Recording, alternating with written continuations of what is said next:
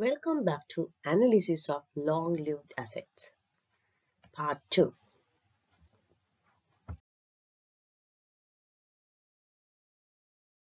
In this video, we are going to analyze the intangible assets and its impact on the financial statements. Intangible assets are long-lived assets that do not have physical substance. They include patents, copyrights, trademarks, brand names, licensed technology, franchises, as well as employment contracts. Businesses can create or they can acquire intangible assets. Intangible assets are recorded at full cost, then amortized over their useful life on a straight line basis. In determining the useful life, a company should consider obsolescence, inadequacy, and other factors that may cause a patent or other intangible asset to become economically ineffective before the end of its legal life. The cost of intangible assets with indefinite lives should not be amortized. Before moving to the analysis, let's learn the types of intangible assets. Patent is an exclusive right issued by the Patent Office that enables the recipient to manufacture, sell, or otherwise control an invention for a period of 20 years from the date of the grant. The initial cost of a patent is the cash or cash equivalent price paid to acquire the patent. Legal cost of protecting a patent in an infringement suit are added to the patent account and amortized over the remaining life of the patent. Copyrights are granted by the government, giving the owner the exclusive right to reproduce and sell an artistic or published work. Copyrights extended for the life of the creator plus 50 years. The cost of copyright consists of the cost of acquiring and defending it. The useful life of a copyright generally is significantly shorter than its legal life. Trademark or a trade name is a word, phrase, jingle, or a symbol that distinguishes or identifies a particular enterprise or a product, such as Coca-Cola, Sunlight, McDonald's, KFC, etc. The creator or the original user may obtain exclusive legal rights to the trademark or trade name by registering it with the Patent Office. The registration provides 20 years of protection and may be renewed indefinitely. Because trademarks and trade names have infinite lives, they are not amortized. Franchises and licenses. Franchise is a contractual agreement under which the franchisor grants the franchisee the right to sell certain products, to render specific services, or to use certain trademarks or trade names, usually within a designated geographical area. Type of franchise granted by the government body permit the enterprise to use specific public property in performing its services, such as the use of airways for radio or TV broadcasting. In that case, such operating rights are referred to as licenses. Intangible assets should be recognized when the cost can be identified with the acquisition of the license or franchise. Annual payment made under franchise agreement should be recorded as operating expenses in the period which they are incurred. In the case of limited life, the cost of franchise should be amortized as an operating expense over its useful life. On the other hand, if the life is indefinite or perpetual, the cost is not amortized. Goodwill represent the value of all favorable attributes that relate to a business enterprise, including exceptional management, desirable location, good customer relations, skilled employees, etc. Goodwill can be identified only with the business as a whole and only recognized when it can be demonstrated by an excess purchase price. When it comes to accounting, you have to remember three things. First thing is, the goodwill is recorded only when there is an exchange transaction that involves the purchase of an entire business. Secondly, when an entire business is purchased, the goodwill is the excess of cost over the fair market value of the net assets acquired. Goodwill is not amortized because it is considered to have an indefinite life.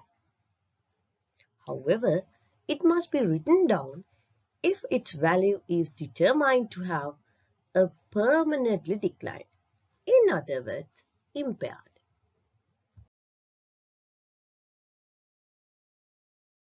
Research and development represent the activities companies undertake to innovate and introduce new technology, products, services, and systems, or to improve their existing offering that it will either use or to sell. Companies in different sectors and industries conduct research and development, such as pharmaceutical companies, semiconductors, and technology companies generally spend most of their money on research and development. Let's see, why do the companies invest in money on research and development? First, to create new and improved products. Most of the customers may demand for new and better products to solve their problems more quickly and easily. It will increase the business efficiency by increasing the productivity, by eliminating time-consuming inefficiencies, and allocating resources to the most impactful, valuable projects. Companies can increase the business efficiency. It may be able to reduce the cost by bringing your customers an efficient product in the market and eliminating non-value adding costs. It will improve the competitiveness. By investing in emerging technologies, will improve the product as well as it will gain a competitive edge over the other competitors. Finally, it will secure the investment. Even though the research and development efforts aren't immediately profitable, in future they will give a benchmark for the companies on the investment. Let's see the accounting treatment. Under IAS 38, state that an intangible asset is to be recognized if There is a probable transfer of future economic benefit from the asset, and it should be reliably measured. Let's look at the research praise. Here, it is impossible to demonstrate whether or not a product or service will generate any probable future economic benefit. Hence, the recoverability of research expenditure is highly uncertain at the start of a project. Therefore, according to IAS 38, it is stated that all expenditures incurred at the research stage should be written off to the income statement as an expense when they incurred, and it will never be capitalized as an intangible asset. Let's look at the development praise. Under IAS 38, development costs must be capitalized if the following criteria are met. Firstly, there must be a technical feasibility of completing the intangible asset. Then, there must be an intention and ability to complete and use or sell the asset. There must be an existence of a market. Without a market, no point to develop. Then, if it is used internally, there must be a usefulness of the asset. And we have to check the availability of the adequate technical, financial, and other resources to complete the asset. Finally, the cost of the asset can be measured reliably. If they fail to recognize the above criteria, then it should be charged to the income statement as an expenditure to the relevant period. Finally, you should remember research and development cost considered as an expense if the future economic benefits are highly uncertain and difficult to predict. The causal relationship between current research and development and future revenue has not been demonstrated. And finally, whatever the benefits may arise, it cannot be objectively measured. Let's look at the treatment of capitalized development cost.